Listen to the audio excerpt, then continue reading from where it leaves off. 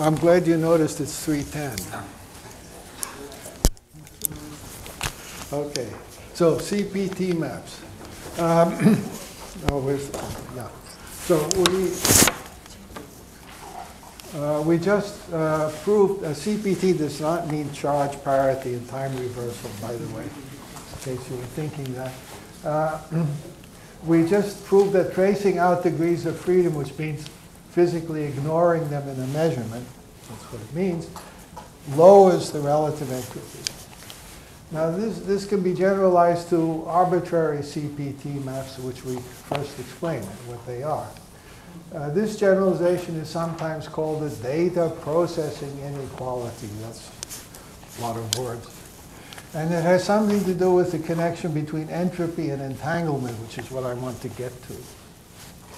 So here's CPT maps. So let H and K be Hilbert spaces. And let B of H and B of K be the bounded linear maps, that is the observables, and the two respectively. And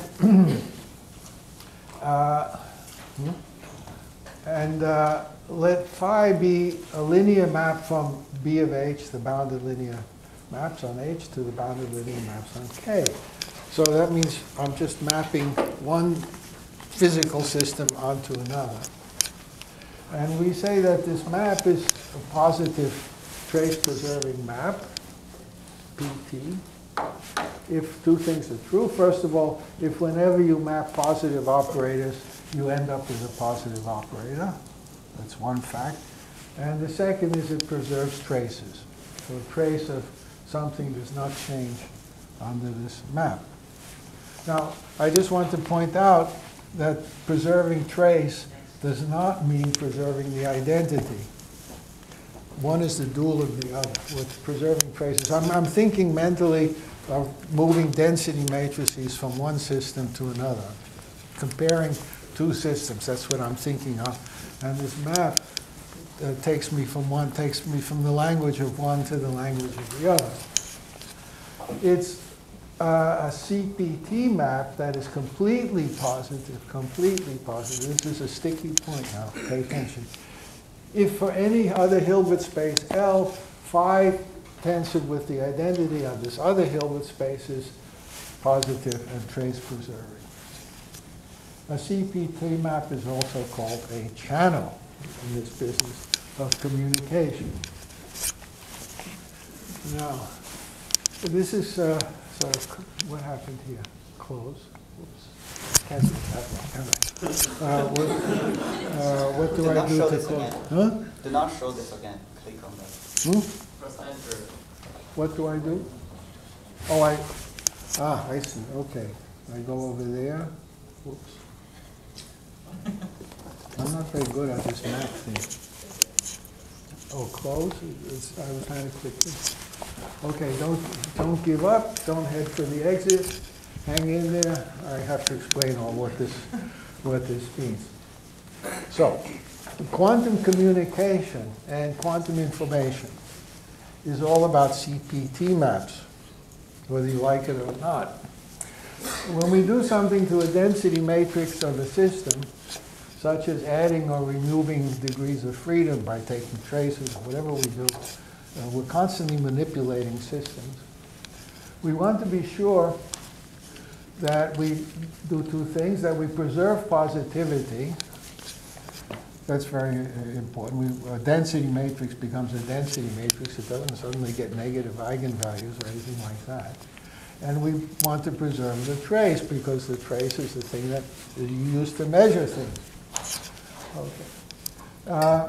Now, here's the sticky point. We also want to preserve these properties when we think of our system, the one we're looking at and the one we're going to, as being the subsystem of the universe. That's what tensor the identity means.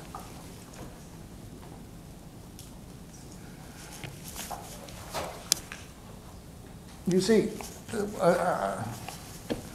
eventually you're going to, oh, not eventually, but you might want to take your system and the one you map into and tensor on some other system. You want to compare with a third one, somewhere floating around. You want to be sure that the positive map that you've made remains positive. Now this sounds a little bit strange, but I'll give you a counterexample and then you'll see my point. If you think about it for a while, you'll see that this latter condition of being able to tensor on the identity is that when we tensor on the identity, we preserve positivity. The trace condition, by the way, is automatic. That's easy. It's the positivity. Steinspring's theorem, which I'll come to next, shows how to view this as ordinary unitary time evolution followed by tracing out the environment. And I'll come to that next. A simple example of a PT but not CPT map is the one that takes a matrix into its transpose. And your homework problem is to do the following. Check what happens for this transpose map when H and K and L are just two-dimensional. If you understand this, you will have understood a lot. So, take a matrix, positive matrix. My map is going to be a linear map. I turn it around like that. That's a linear map, right? If the original matrix was positive definite, I mean, I turn it around like that, it's still positive definite. Okay? Now, what does it mean to tensor on the identity? It means if I take my matrix, let's say it's a 2 by 2 matrix, for example. I take my matrix and make 4 copies of it, and this way make a big matrix. That new matrix you could easily check is positive definite if the original little 2 by 2 was, or the 4 by 4s. But now, if I take each of those squares and I transpose them like that, you will easily check, I hope you will easily check, that the resulting 4 by 4 matrix you get is not necessarily positive definite, even though each little square is. Got it? So go home and do it by yourself, and you'll see that the transpose map is a positive definite map, but not when you tensor on the identity. That's the thing you have to understand, and sorry about that. But now, how do you tell when a map, how do you characterize a map that's completely positive when trace preserving? Well, Krauss figured out how to do this, if and only if you can write it in the following way. Your map, your CPT map, is in the following form. If I take my matrix A and hit it on both sides with any matrix you like and its adjoint, then that's still positive. And if the sum of these, you do it several times and add them up, if the sum of the daggers times the non-daggers, the F stars times F's, add up to the identity, that will preserve the trace. Because when you take trace, you can move the F over to this side, so you get the sum of F star F. So that will preserve the trace of A. And each little term is positive if A is. So that's what a completely positive trace preserving map looks like. So there are these Krauss operators associated with CPT map. So any good physical map is of this form. There may be a lot of these F's in there, but that's another story. Now, the homework problem is, what if I change the condition to FF star as the identity? I won't preserve the trace then. What will I preserve? Now think about that. That's your homework problem. What if I change the condition? Now, Steinspring earlier had found a general characterization of CPT as follows, a different one. Well, it's actually a generalization of the first one, really. But he found this earlier, and that you can do it in the following way.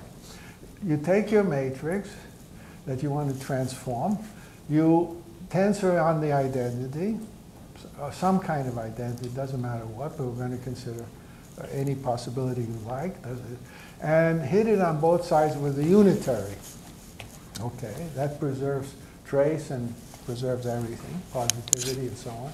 Then, after you've done all of that, then you take the partial trace over this auxiliary space that you've tagged on, take it over that. Now you're back to the original space, and you've got a map now that's linear, that's and positive and trace preserving, and is even completely positive. So that's how it works. And of course you need that U as a unitary. And so this says that a CPT map can be thought of as first embedding the space in a bigger space, and then your matrix, I mean, in a bigger space, and then rotating it, and finally bringing it back with a partial trace. And that's what a CPT map looks like. And we shall now use this to extend the monotonicity of relative entropy, which I proved to you before, to the data processing inequality for this general CPT map. The extra space L, which helped us affect the CPT map and then disappeared, is called an ancillar. And I'm just mentioning this because that's the word you'll frequently see in this business. But that's not important. But frequently, such auxiliary spaces are used in this, sorry, whoops, wrong direction. So here's the data processing inequality. So recall that the relative entropy of two density matrices. You take the trace of rho against log rho minus log sigma. So it's a measure of the difference. And recall that it's monotone under partial traces. So S of rho 1, sigma 1, which I get after tracing out 2, is smaller than the relative entropy before I did that. Now, trace over 2 is a CPT map, if you think about it. Very trivial. And we want to generalize this inequality to general arbitrary CPT maps. And this is called the data processing inequality. So rho 1, 2 becomes simply rho, and rho 1 becomes phi of rho. And we're applying this map to rho 1, 2, or sigma and so on. And thus this monotonicity or data processing inequality is the following for all CPT maps. That you do any CPT map to rho and the same one to sigma, that lowers the entropy, the relative entropy. Sorry, quick question. Yes? Can you go back a slide? Can I go back a slide? Well, I'll try. I don't guarantee anything. Whoops, see? I did it wrong. Yeah. So I'm trying to understand the counting of this guy, because you're saying that U is a unitary matrix. Yes.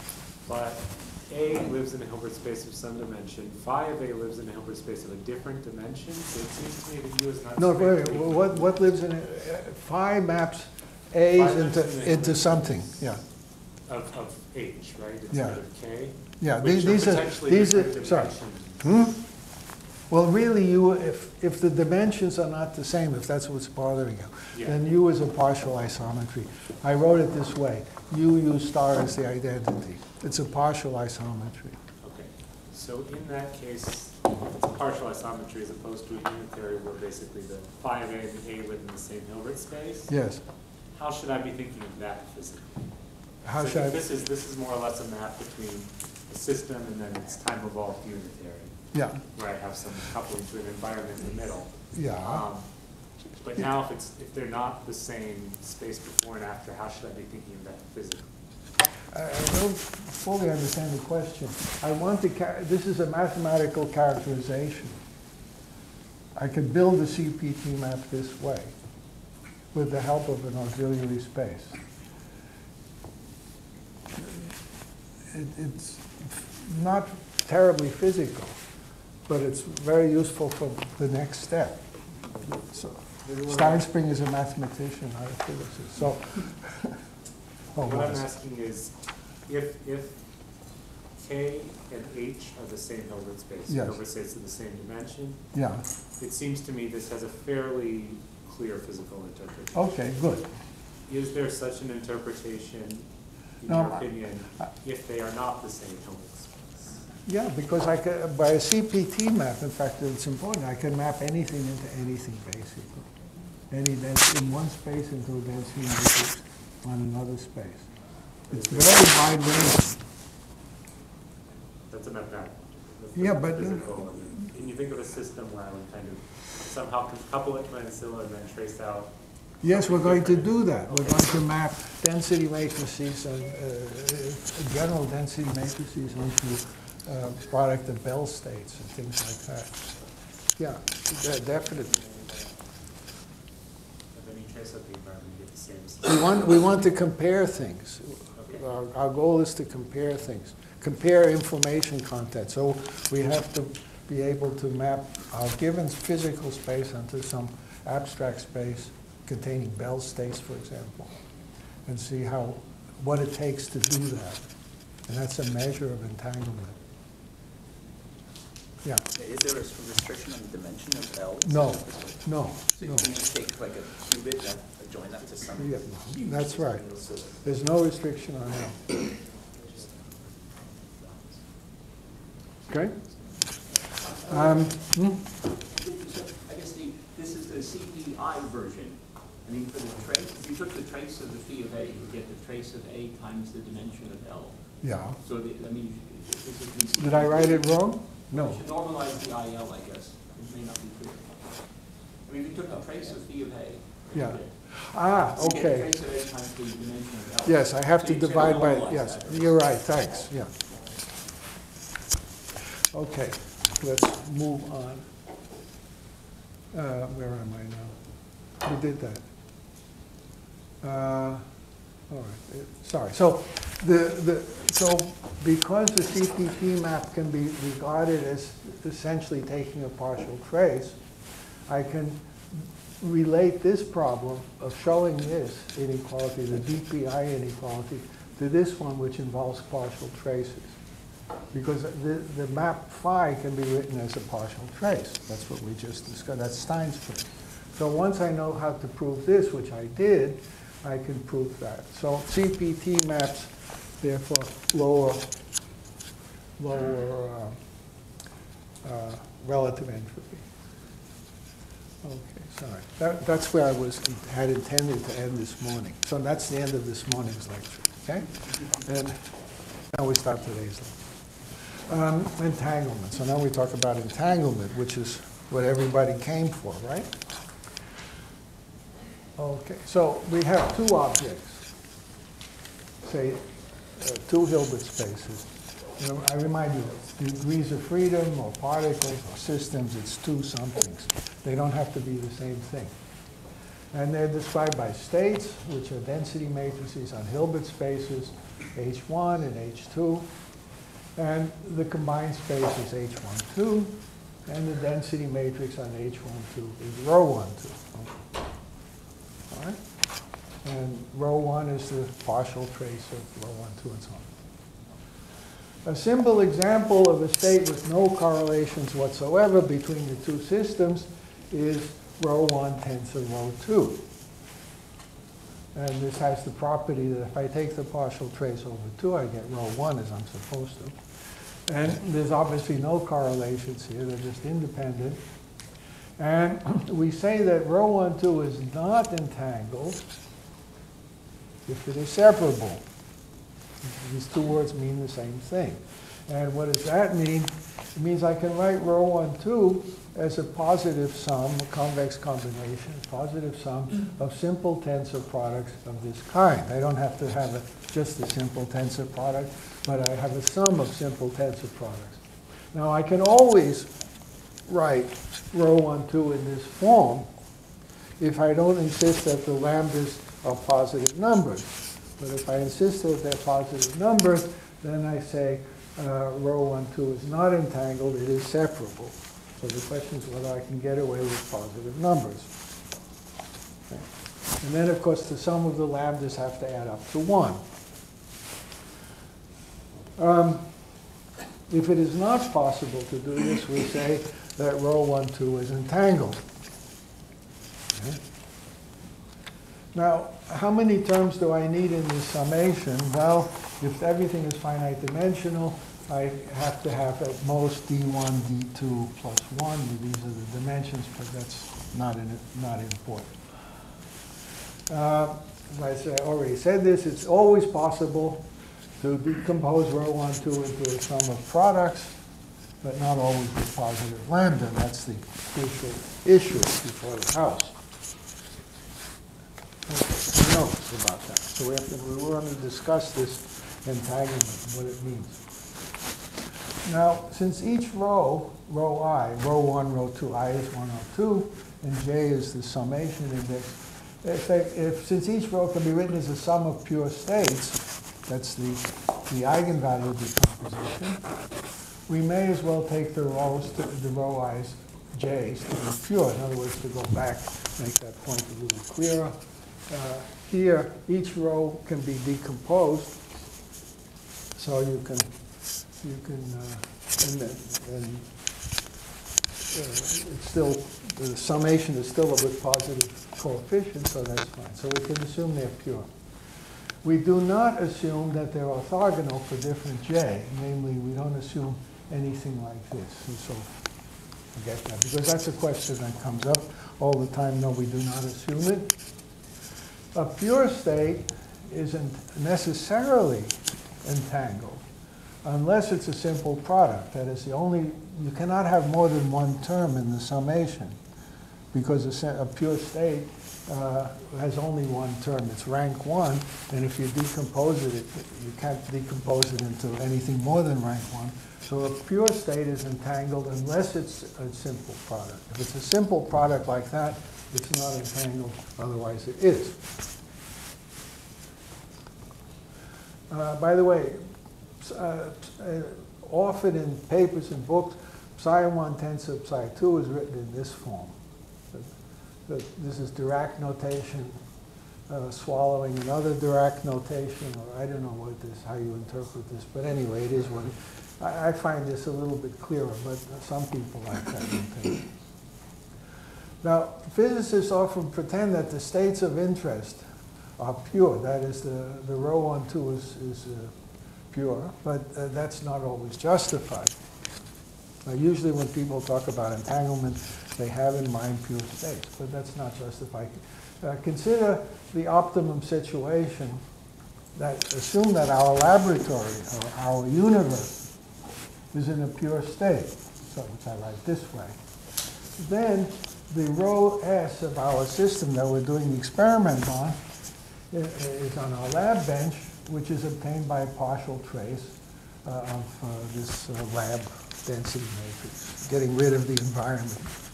And this cannot be expected to be pure. So pure states are rather a rarity physically. It's very hard to, you really have to work very hard to get a pure state. So the fact that most of what I have to say is about density matrices which are not pure is not just mathematical fiddling. It really represents the reality of a physical situation. Things are not pure.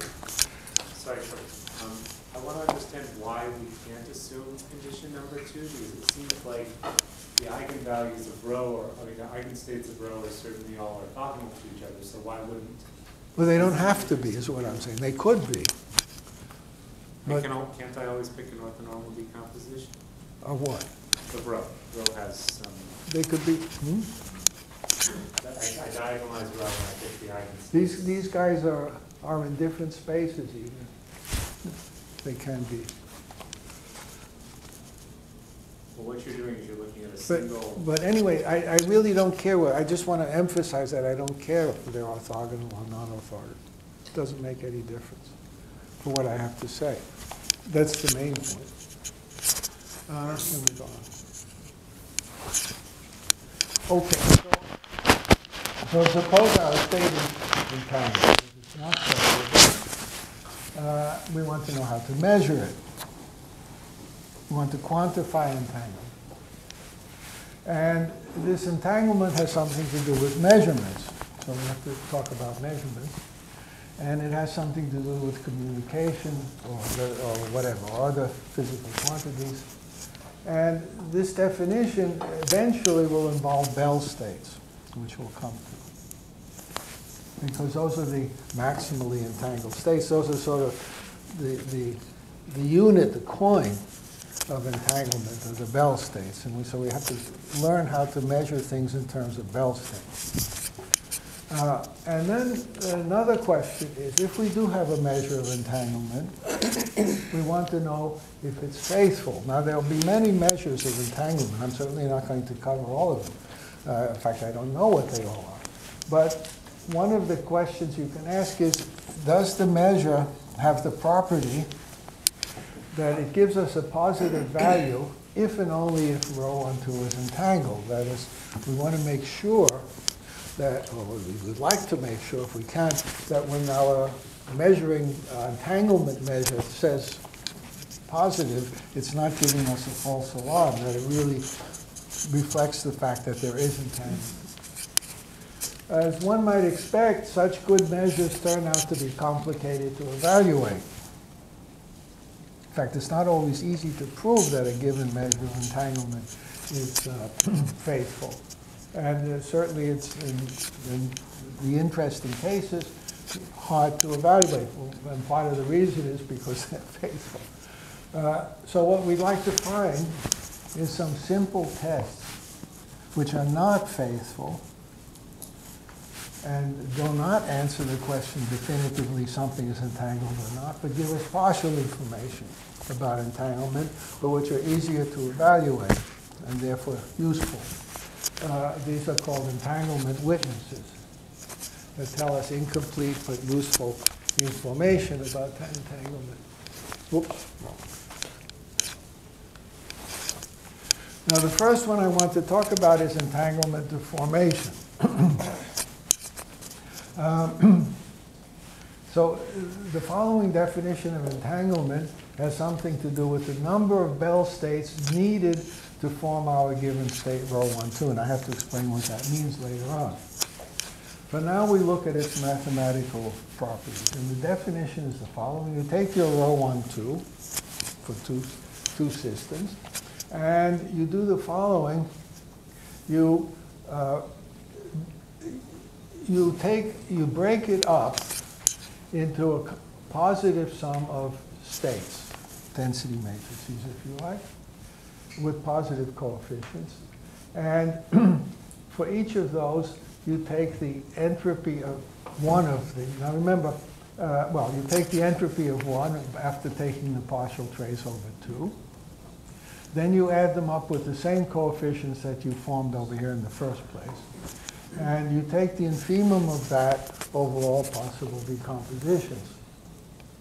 Now, if you think about it, the omegas are density matrices. Since entropy is concave, remember we proved that if I take a convex combination of two density matrices, the entropy of the convex combination is always bigger than the sum of the entropy. Since it's concave, we can take the omegas to be pure states. That can only make things smaller. So if they're pure states, then the entropy of one, system 1, after taking the partial trace over system 2, is the same as the entropy of 2 after taking the partial trace over 1, because that's true about pure states. And so, despite the fact that this definition looks unsymmetric between 1 and 2, it is in fact symmetric. It doesn't matter which one you first take the partial trace over and then look for the entropy of the other or not. So this is what I've explained here. So our definition of the entanglement of formation, it's a funny word, entanglement of formation. We'll have to explain that. Our definition of the entanglement of formation transports the usual definition to density matrices. Namely, the usual definition, if you have just a pure state, which is what most physicists talk about, if you just have a pure state, then the entropy of the subsystem, a pure state, and you look at the entropy of a subsystem, and you call that the entanglement, that's the usual definition people use. Well, I'm just doing the same thing, except I'm doing it for a density matrix, not for a pure state, by breaking the density matrix up into pure states, which I can always do. Okay, so we now have a definition of entanglement for density matrices as well as for pure states. Okay. And it's easy to see that this entanglement of formation is 0 if and only if rho 1, 2 is separable. Remember what separable means. Separable means you can write it as a positive sum of products. So if it's of this form, then you take those products as the definition up here and you get 0. So thus this entanglement of formation is a faithful measure of entanglement. That is, it's 0 if and only if rho 1, 2 is not entangled, if it's separable. So I'm asking you to prove this for homework. It's very simple. So that's next homework problem. Now, we know that it's not additive. But for a long time, by what additive I mean, is it true that if I take two density matrices, rho 1, 2, and another one, sigma 1, 2, that the entanglement of formation is just the sum, which is what I would get if I just, for example, talked about entropy. Would I get the sum of the entanglement entropies? And the answer is no. For a long time, it was thought to be so.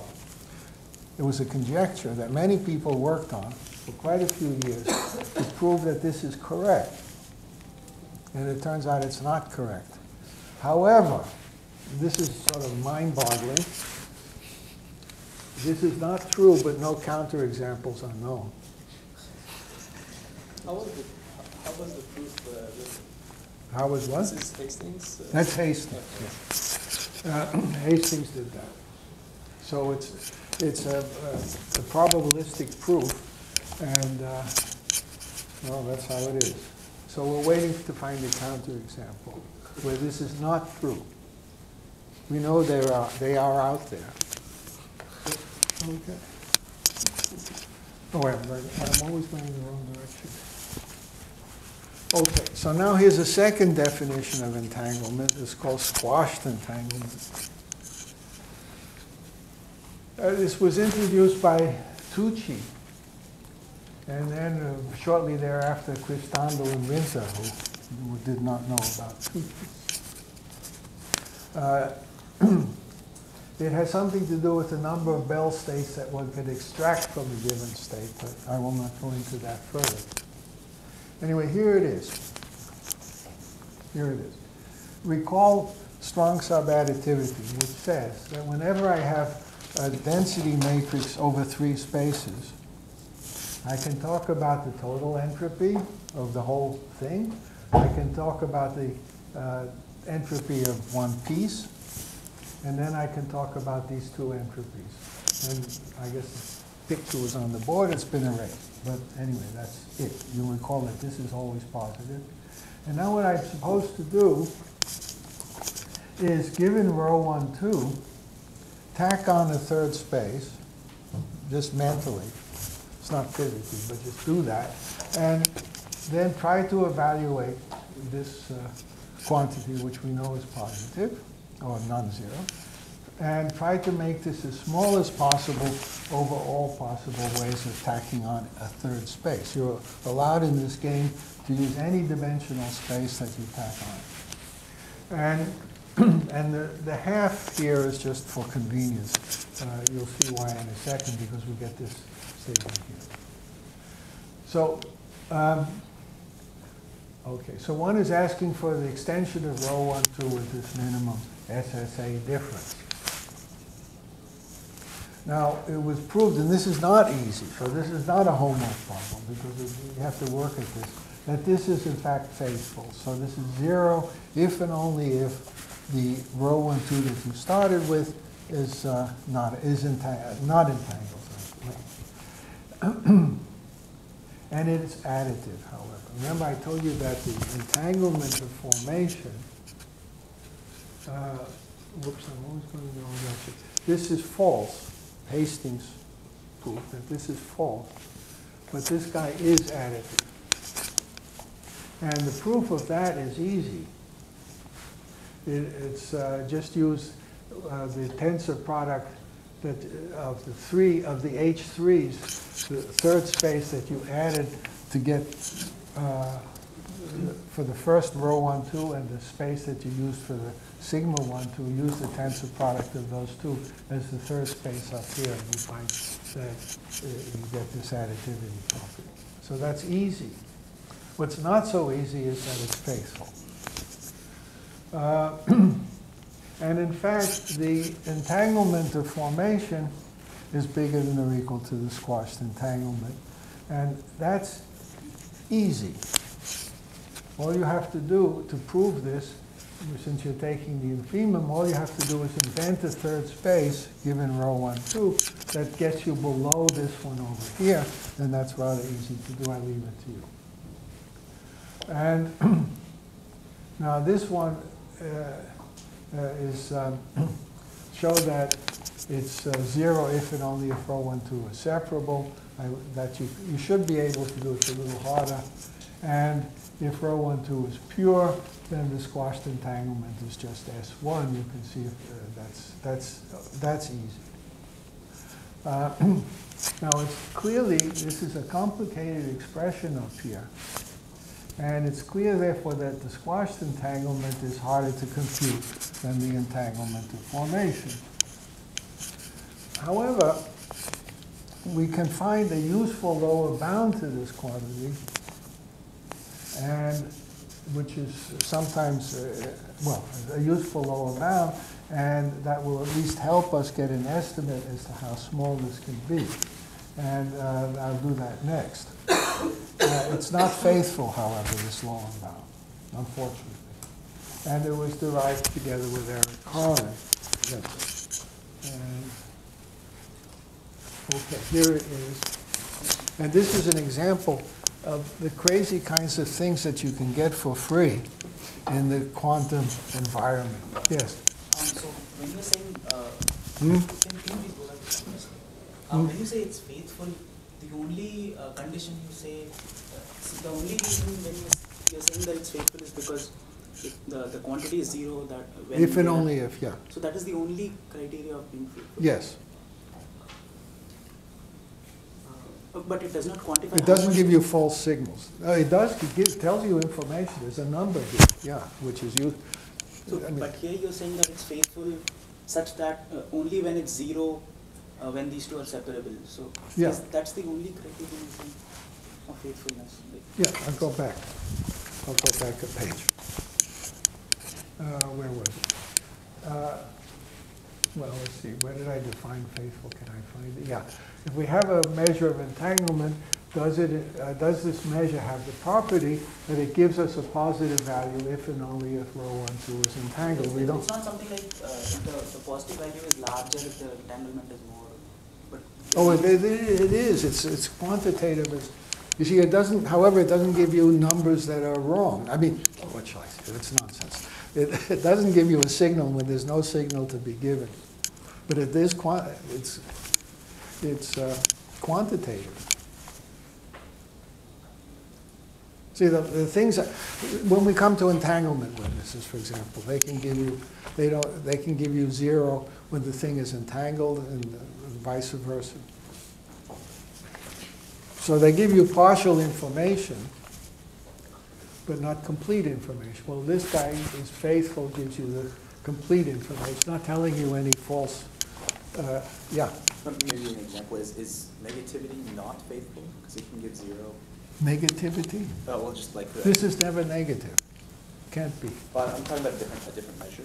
Like yeah. one where, like, if you just look at, you do a positive partial transpose, you yeah. look at the negative eigenvalues, you can find all positive eigenvalues even for entangled states. Positive eigenvalues of what? If you take an entangled state and then do a positive partial transpose, do a partial transpose. Yes, you can And get then look at negative, the eigenvalues. you can get negative eigenvalues, yeah. But you can also get, there exist But entanglement that's- states where you'd have all positive eigenvalues in that test. No, not if it's a completely positive trace position. Is that what you're talking about?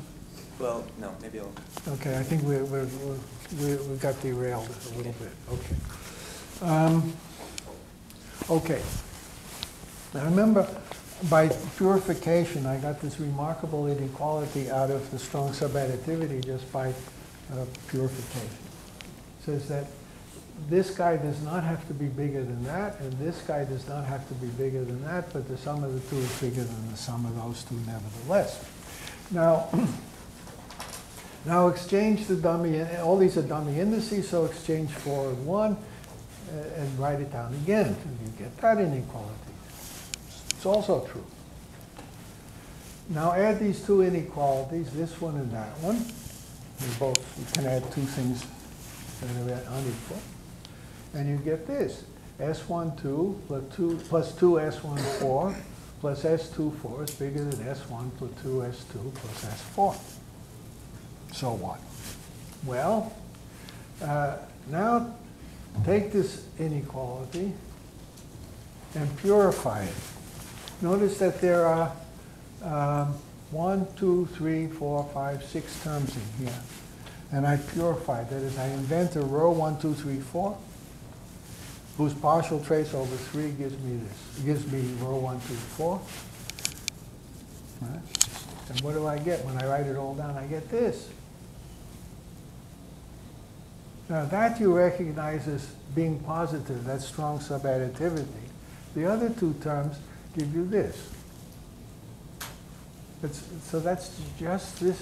This is just that inequality purified. It's remarkable. You get something for nothing. Now, this quantity, S1 minus S12, is minus the conditional entropy. Classically, this is always negative. The entropy of a big system is bigger than the entropy of a small system, classically. But in the quantum world, it does not have to be positive. It can be negative. It can be positive. In fact, it's positive when S12 is in a pure state, for example. Then S12 is 0 and S1 isn't. So in that quantum regime, you have a question, but let me finish the sentence. In that quantum regime, you have a lower bound to this strong subadditivity of entropy, which was not known before. There's a lower bound to strong subadditivity. Please. I'm not sure. In the first equation, after the first box equation, Yeah. after that, the Yeah. first inequality. Now I just change indices. These are dummy Right, indices. so the typo as the rest. It's possible there's a typo. Um, S14, whoops, well, I changed 4 and 1. What did I do? If I change 4 and 1, I get S14 back again. 1, 2 becomes 2, 4. 4 is 4 and 2 is, whoops. right. What did I do? I I did something wrong. 4 becomes 1 and 2 is, that should be 2, not S12. Thank you very much. Yeah, you're absolutely right. It shouldn't be S12. That's a typo. Sorry. Okay. Okay, so what do we have? We have that the entanglement of formation is bigger than the squashed entanglement, and that's bigger than or equal to the maximum. See, I could have had a 2 here as well. What's the difference between 2 and 1? None. So I could have S1 minus S12, or S2 minus S12, or 0. We know it's always positive. So this quantity is bigger than or equal to the maximum of those 3 numbers. So it's certainly bigger than or equal to 0. And Cristandal and Vinter had this average, had this similar thing, but with the average of these 2 quantities. You see, that's the average of this and that. And that's very different because the average can be negative while one of them can be very positive. So the moral of this story is I can define the extreme quantum regime by negative conditional entropy. That is, one of these guys S1 is bigger than S12, for example, I can define it by negative conditional entropy. This never happens classically. And this is the regime of most interest to physicists. That is, for example, the ground state. In this regime, there is always squashed entanglement. That's the moral of that story. Any questions? Okay. Now, let me talk about entanglement witnesses. So we discussed two examples of faithful entanglement measures, and they're not easy to use, however. We also need simpler partial measures called entanglement witnesses, which can be used to help us decide if a state is entangled or not. Doesn't give a definitive answer, but it can help us. The set of non-entangled that is separable states on a given product of Hilbert spaces H and K is a convex subset of the set of all operators on H tensor K. That is to say, if you add convex combinations of these density matrices, it's still a density matrix. So, so let's call a convex combination, the states that I get by convex combinations this way, separable 1, 2, the set of separable states. So let me repeat that. If I look at all the density matrices on the product of two, for 2 degrees of freedom, or 2 spaces, or 2 something, if I look at these density matrices, they can be very complicated, but they have the property that if you take a convex combination of any 2 of them, it's separable, it's still separable. That's very easy because you're just adding things that define separability. So that's a trivial remark. So you have to think now, we're in the set of guys that are not entangled, the separable ones, are some sort of subspace of the set of all density matrices, and it's convex. It looks like this. Actually, it's got corners. It's not so smooth. It's very complicated, but I like to think of it as smooth. Right? It's a convex set of separable states. And so take a hyperplane. In this set of density matrices, think of a hyperplane going like that in this space. What is a hyperplane? It's a linear functional in the span of density matrices. So that rho 1, 2, the one I'm looking at, is on the negative side of the plane. The plane, even in spaces of very, very large dimensions, there's a positive side and there's a negative side, right? You have a plane. So, so more specifically, what does it mean to have a plane? It means that there's a Hermitian operator A12 on this tensor product, so that the trace of A12 against the guy we're looking at is negative. So that means you're on the so the A12 defines the linear map, the plane, and you evaluate the rho 1, 2 against this plane. That means you decide which side you're on, and if it's negative, then trace is negative, and the trace of A times sigma is positive for all products, simple products. So we can do that. So if we can find such planes, then we can decide whether our given matrix, a given density matrix for 1, 2 is entangled or not. Now, one way, a criterion for this, how do we find planes like this? It was discovered by the Horodetskys. That is to say, you take a positive but not completely positive map on H1. And rho 1, 2 is separable if, when you take this positive map, tensor the identity on the second space is a positive map that has no negative eigenvalues. So, sorry, say that again. That you apply this to this positive map to rho 1, 2, that is this map phi 1 acts on the first factor of rho 1, 2.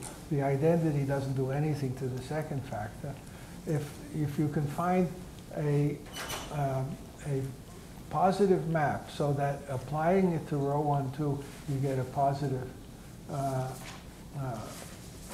result is positive, then row 1, 2 is separable. That's a criterion that's equivalent to an entanglement witness, and that was discovered by the Horodetskys. Now, in low dimensions, the only maps that are positive but not completely positive are just simply the transpose map that I just mentioned before. But in higher dimensions, there are many more maps that are positive but not completely positive. And trying to find one is not so easy, but at least it identifies, it helps to identify separable states, that is, non-entangled states from the entangled ones. So if this phi 1 on row 1, 2 is positive for all such phi 1, then row 1, 2 is separable. So here's the picture. So here's this convex set of density matrices like this. Inside is row 1, 2, we think. We're trying to check whether it's. Now, if you take a plane and row 1, 2 is on the negative, which way is it, the positive side of the plane, then that's an indication that it's in this convex set, but we're not sure. It could be out there, right? But if you take all possible planes, and it's always on the positive side, you can surround the convex set, and that's what Horodetskys proved. That is to say, if this operation on row 1, 2 is positive for all such phi 1s, then you're sure that row 1, 2 is inside this convex set. So you can define a convex set by the hyperplanes that bound it, or a tangent to it. And this is not a trivial fact. Yes, sir? Can you describe again the trace A rho is smaller than 0? What's that? That's the linear map. That's what is a hyperplane? It's just the dot product. It's just taking the dot product into some vector, the normal vector. So the vectors now are matrices, and the inner product is the trace. So how do you know it's going to be smaller than 0? What? If that's true. So what is the? I'm sorry, don't. So row 1, 2 is not separable. That is to say, it's entangled. That is, given a row 1, 2 that is not separable, then we can find a hyperplane such that row 1, 2 is on the negative side of the plane. Okay? So you have a plane. Outside. How do you define this negative side? Okay. Here's how you define it. You take an A, which is a Hermitian operator, and which you hope, I mean, you have to engineer this, of course. You don't get it for free. A12 defines a hyperplane, and the hyperplane is lying on outside the convex set, and the negative side is over there. Okay. And if you take your row 1, 2 and test it against this hyperplane, if you get a negative signal, then you know it's not separable. And well, that's. So that convex. So finding this is not so easy. I'm not saying it's easy to do, but it's at least something you can write down in easy cases. So your convex set is on the positive side of Yes. the plane by definition. Yeah, by definition, that's right. Okay. I will not do this. Oops. Okay. So let me come to Bell states.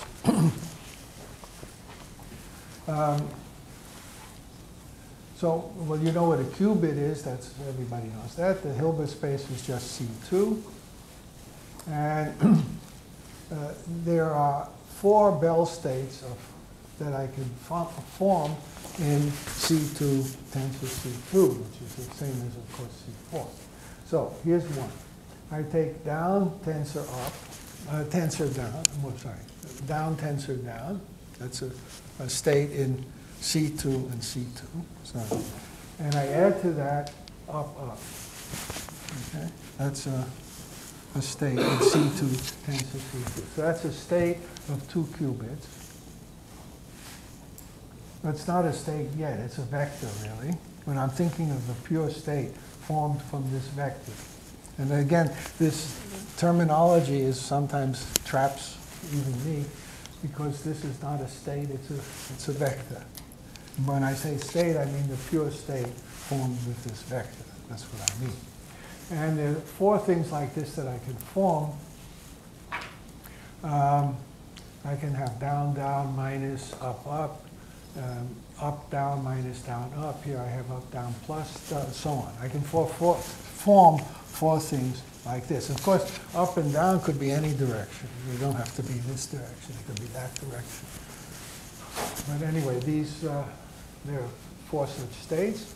And these states form a basis for H1 tensor H2. H1 is C2 and H2 is C2. Okay.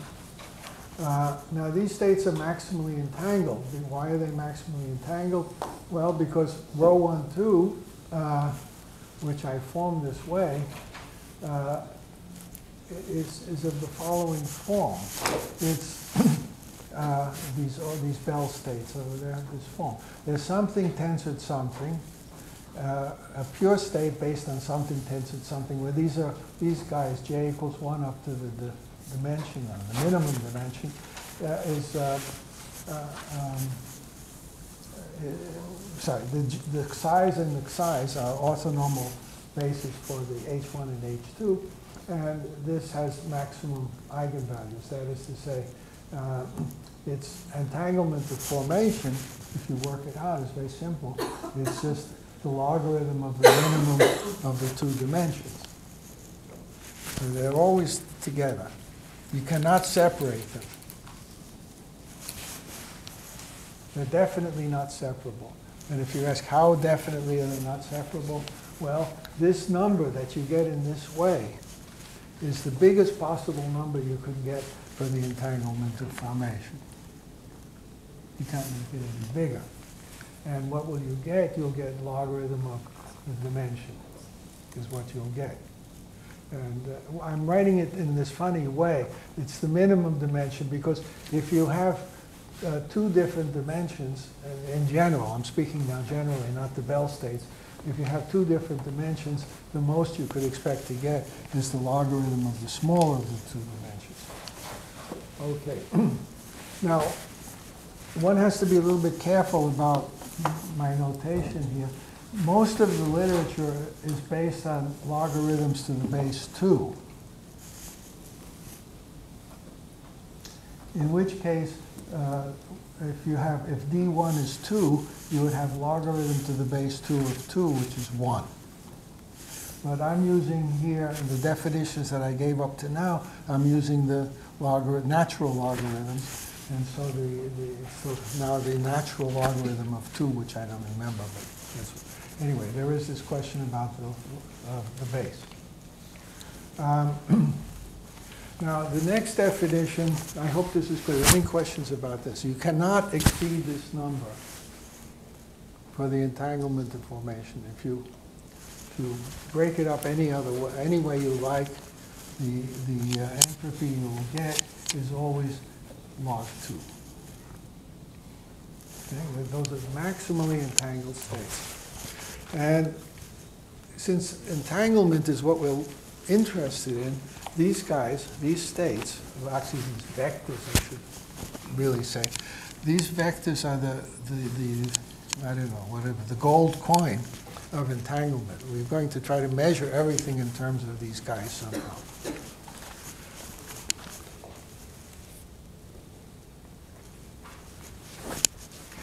So the next ingredient that one needs in this story is the LOCC, local operations in classical communication. Mouthful. So any density matrix on rho H1 tensor H2, these are now arbitrary states,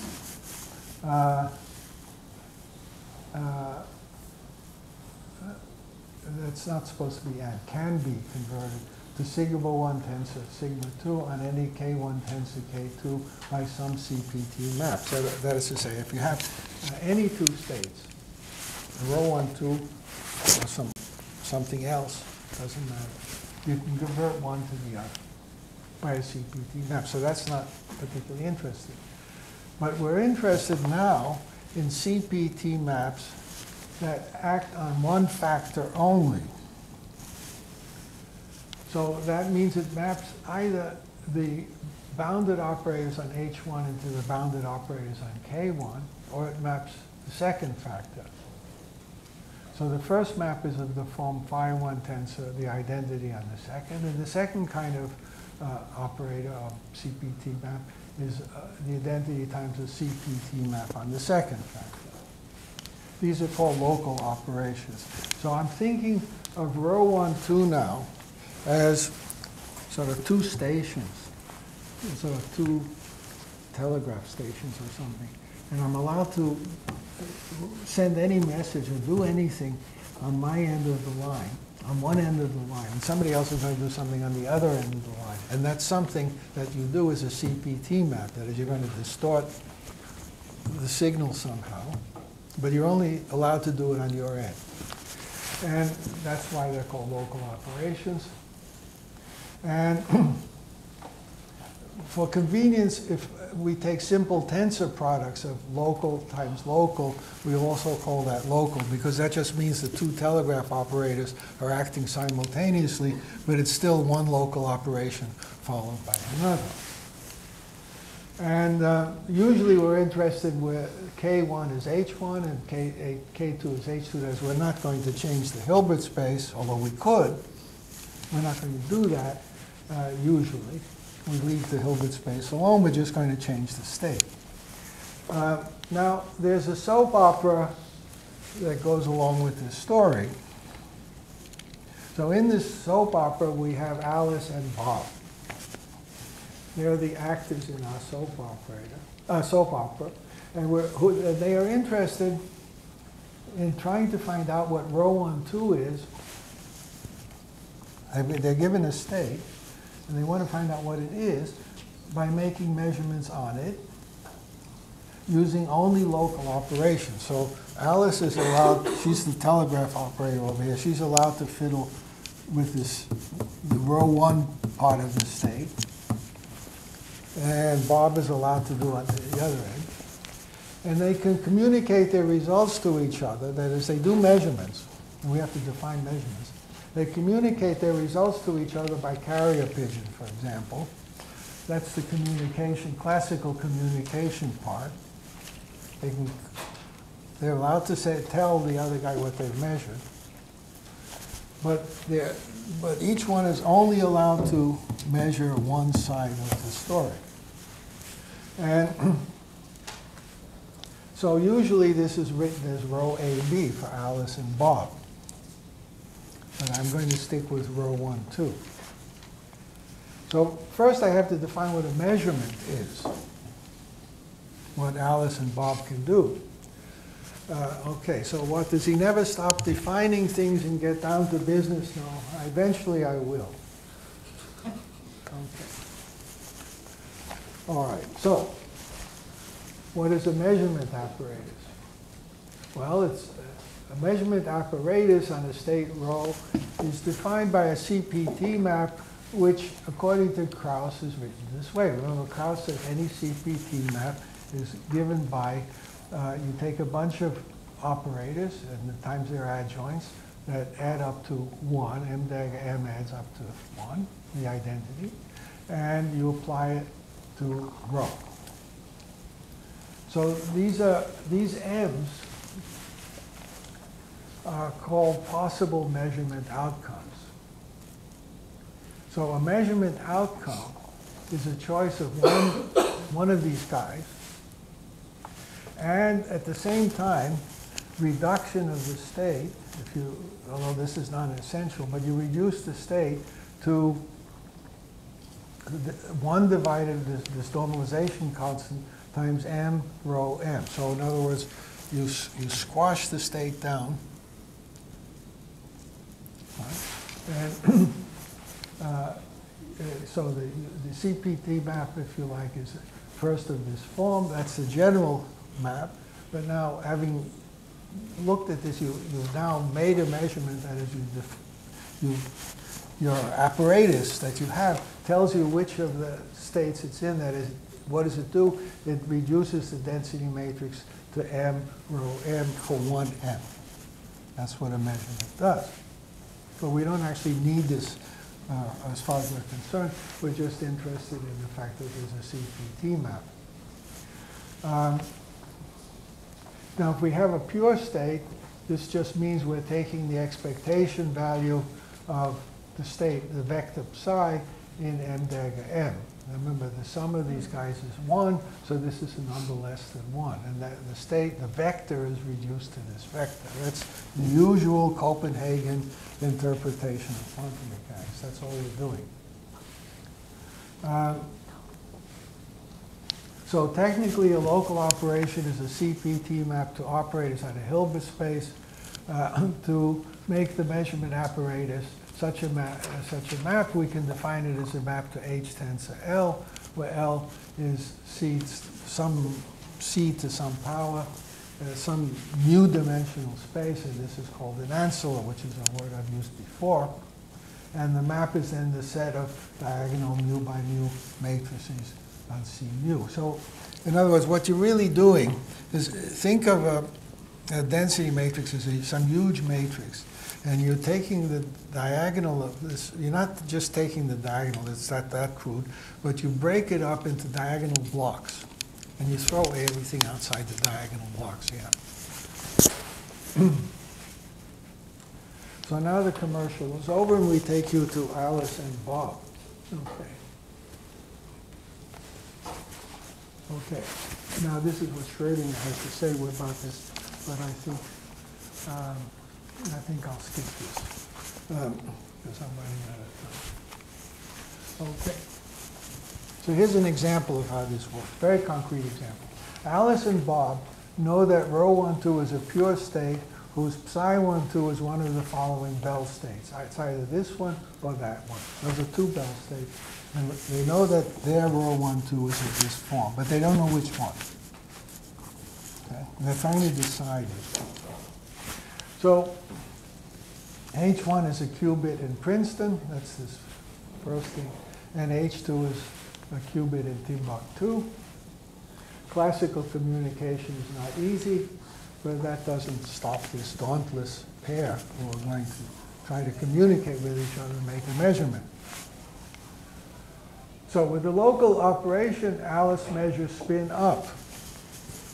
So she's going to try to measure the first spin. She doesn't know that it's a Bell state. She doesn't know anything. She just knows, well, she knows it's one of these two. And she measures spin up. So it could be this one, or it could be that one.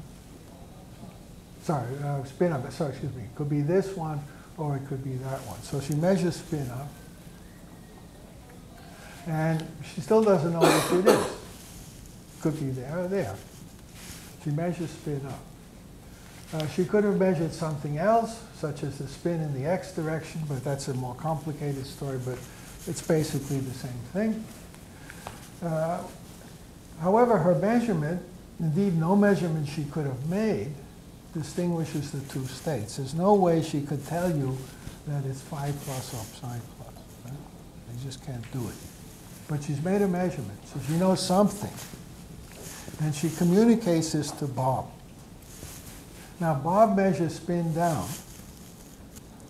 which he can do with a local on his side of the telegraph line. He measures spin down, and that clinches it because she measured spin up and he measured spin down.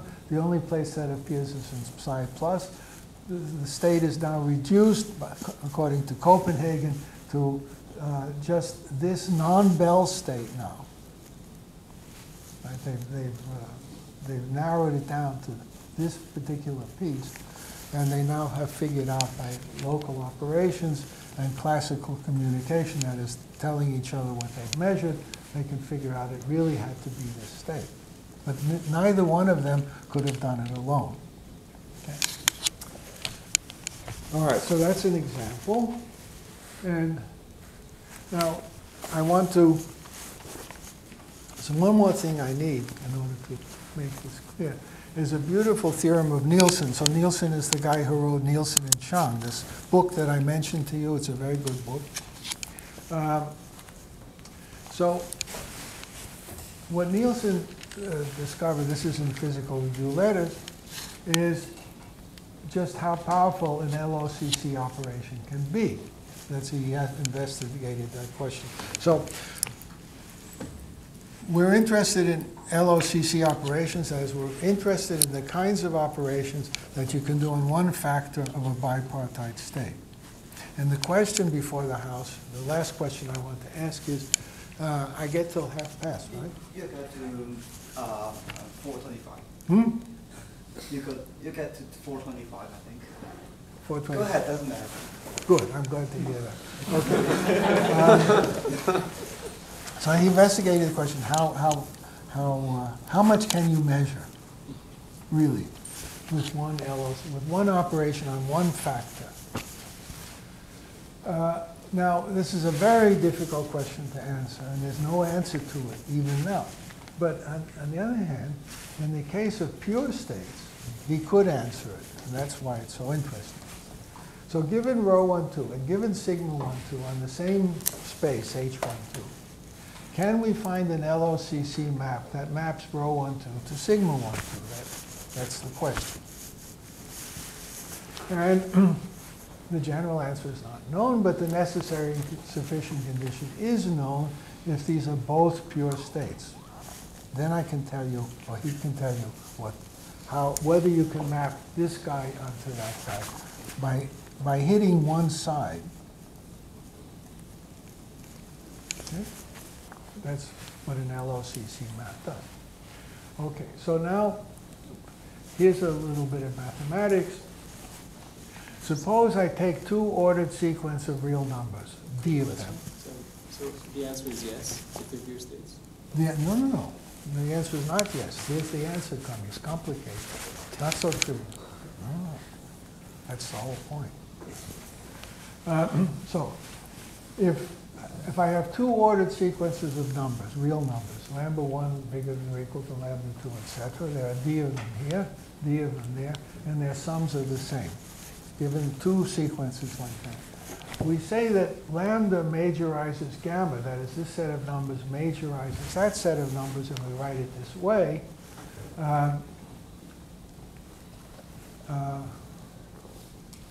I write it the wrong way? Yeah, no, I don't know which way I wrote it now. Well, anyway, I should have written it, but it should be gamma majorizes lambda, sorry. This is a misprint. So, if the following is true, you take the partial sums of the gammas, that is, you take gamma 1 plus gamma 2 up to some gamma k, for any k, and you do the same thing with the lambda sequence. And you demand that the partial sum of the gammas is bigger than the partial sum of the lambdas up to k, for every k. So the biggest one of the gammas is bigger than the biggest one of the lambdas. The sum of the top two gammas is bigger than the sum of the top two lambdas, etc., etc., etc. The total sum is equal in the two cases. If that's the case, then gamma majorizes lambda. Now, if both bipartite states are pure, and if rho 1 and sigma 1 are the reduced density matrices, we look at so the total entropy, of course, is 0, but the rho 1 and sigma 1 don't have a 0 entropy. They have eigenvalues. These are supposed to be their eigenvalues. Then there is an LOCC operation that maps one into the other if and only if gamma is bigger than lambda, that is, if the eigenvalues satisfy this condition. And hence, if that's true, then turns out since the entropy is a concave function, it implies that the entropies are unequal in this way. This is a very hard theorem to prove, by the way. It's not easy. It looks like a simple theorem in linear algebra, And it is a theorem in linear algebra, but it's one of the hardest theorems there is, and it's closely related to something called Horn's lemma, which you can really break your teeth on. So a similar majorization theorem relates to the diagonals and eigenvalues of a Hermitian matrix. Take a Hermitian matrix, it has diagonal entries, and it has eigenvalues. The diagonal entries are real, the eigenvalues are real. When are the two sets compatible? That is to say, if I give you two sets of numbers, two sequences of numbers, when can you say that one is the diagonal of a matrix such that the second set are the eigenvalues? In other words, when can you fill in the off-diagonal elements so that fixing the diagonals give you those eigenvalues? And the answer is only if the eigenvalues majorize the diagonals. Then you can do it, otherwise you cannot. And it's a very hard theorem. All right. So this is what Nielsen proves, that you can go from here to here, if and only if the sequence of eigenvalues of row 1 majorizes the sequence of sigma 1, excuse me. Did I say it the right way around? Anyway, that's it. Okay. Now, it's time to stop. Somebody's standing there. And next time we're going to explain why it is, based on this Nielsen theorem, explain why entropy, remember rho log rho or x log x, why entropy figures so prominently in the story of entanglement. That is, what is the role of entropy which measures how spread out the eigenvalues of a matrix are? Why does this play a role in entanglement, which doesn't seem to care about eigenvalues? It cares about whether you can split up a matrix, a density matrix, into pieces, into separable pieces, into products, I mean. And that's what we'll explain next time. And an example of a closely related topic is going to be the generalized uncertainty principle of Maassen and Oefink, which it sounds like it has nothing at all to do with entropy, but it turns out it does. And we'll explore that as a special case. And also, if there's time, we'll talk about the entropy of fermions inherent in the fact that fermions satisfy the Pauli exclusion principle. Anyway, that's for tomorrow.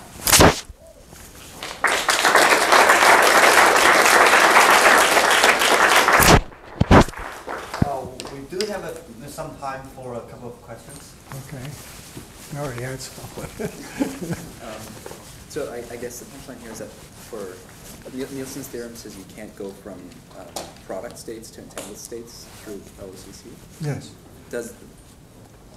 Is there something that says that's still true for mixed states? Yeah, everything here is mixed. Well, I thought you had to have pure states. Oh, no, sorry. Sorry, Nielsen, yes. Nielsen, you have to have pure state. The condition is not known for mixed states. That's correct. So it might be possible to go. Yeah, absolutely. Yeah. No, I don't think it is. But we don't know the necessary sufficiency.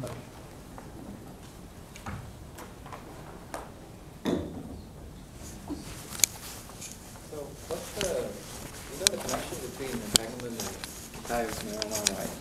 And what? Kitaev's-Majorana wire? I'll let you figure that out. What? Why did you mention the ground state when you, as an example of S1 larger than S12? Oh, because if you have, and the ground state is a pure state, right? So a pure state, S12 is 0. In any pure state, the entropy is 0. So I imagine my system on the laboratory table is composed of two systems. Big thing. I divide it in two, that's 1 and that's 2. The fact that the whole thing is in the ground state means that the entropy is 0. So S1 the entropy of one piece is not in general, might be 0, but in general it's not. So that's an example where the conditional entropy is negative. It's very non-classical. Right? Classically, this wouldn't happen. Classically, if the whole thing has 0 entropy, the piece has 0 entropy. But quantum mechanically, it doesn't have to be that way. And that's where you make your money, as they say. Okay.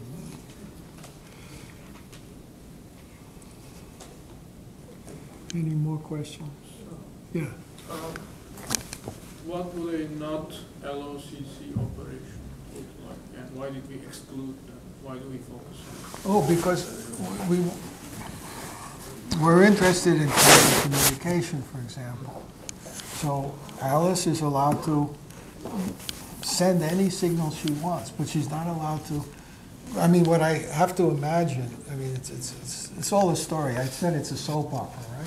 So I have to imagine that Bob has one half of the system in his lab. That's in Timbuktu. And she has the other half here at Princeton. But they're entangled. But she can't go over to Timbuktu and measure it. Airfare is too much, right? So she's just allowed to do this. And he's allowed to do that. And they're allowed to communicate with each other. But that's it. That's why it's local. That's the game. I mean, this entanglement business has, you know, lots of different meanings depending on the physical content. One is communication. One is, I don't know, cryptography. One is, you know, one is physics that you can do, experiments you can make with just entanglement of two pieces of the same system. All kinds of physical situations in which entanglement arises. But this particular one is, you have in mind some communication, if you will. But this theorem of Nielsen is going to illustrate why it is that entropy, which is, you know, rho log rho, why that has something to do with a measure of entanglement.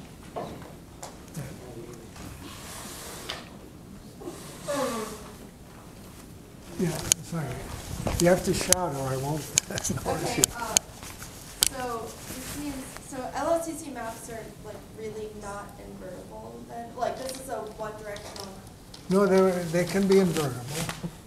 Well, okay. I mean, if you actually do the measurement, you can't undo the measurement. Right. That's what you do. Okay, so that's the interpretation. But the map is a completely positive map from one place to another. Yeah. And I can invent a completely positive map that will take you back, but it's not very practical.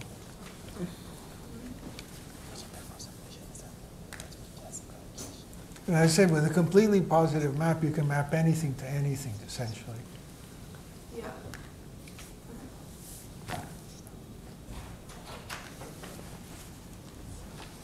But LOCC maps are ones where you have a bipartite state and you act on only one factor, so they're restricted class. Yeah, sorry. Okay, I guess I'm just, I guess, okay. Like, you have to be decreasing the entropy unless you're keeping it the same. I'm sorry, say it again. It's probably something. Okay. If I don't get off the stage, they're going to pull the trap door here. No, you can answer the question. Okay. On the site, setting up. Okay, all right. All right? Oh. Are there measures of entropy which are sensitive to the, so basically in condensed matter we are interested in distinguishing short range and long range entropy, entanglement. So are there specific measures which are sensitive to the No, in this kind of game, there's no notion of distance or any kind. I mean, maybe there are, but I don't. What's the difference between short range and long range entanglement? Entanglement is entanglement. I'm not sure that I know what it is. Do you know? It's a paper from Shogang Wang. It's a paper from Shogang Wang where he describes this. Yeah, and I don't remember anything, but I think these topological phases he said have all long range entanglement as opposed to short range, and you cannot convert a long range entanglement state to a short range one. I'm sorry, I cannot explain the details, but if you Google Shogang Wang with this long range entanglement, you will find it. Okay, so this is very specific to physical models. I think he derived it generally. Oh, okay. I'll find I'm out. sorry, you have to look it up. I cannot explain every detail. I don't Okay. remember. Okay. Does anybody remember? I think it just means entanglement between parties that are distant, physically distant. Yeah, is that all? No. This, I don't long range sub- and short range has nothing to do with the particle distance. No. I mean, isn't it if you have some like lattice model, for example, or this is like a different of it, it's the difference between, so you have some state, and if you can act with local operators to take it to an unentangled state, then you have short range entanglement, but if you can't, then it's long range entanglement. Is that right? Yeah, it has something to do with local product states. I think they Local cannot have long range product states. entanglement. Okay. Maybe we should have a seminar I about that. think long-range entanglement just means you have the entanglement, the states that entangle together in a distance that's comparable to the system size. So it's topologically. So it is their question of distance, and you disagree. Maybe I Googled the paper from Shogang Wang. Somebody will have to tell us this. Wednesday afternoon, we'll have a lot of time to discuss. I mean, Thursday afternoon, sorry, tomorrow afternoon. Yeah.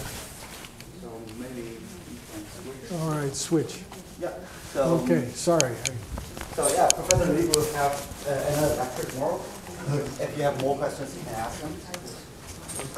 And we'll have the last talk of today by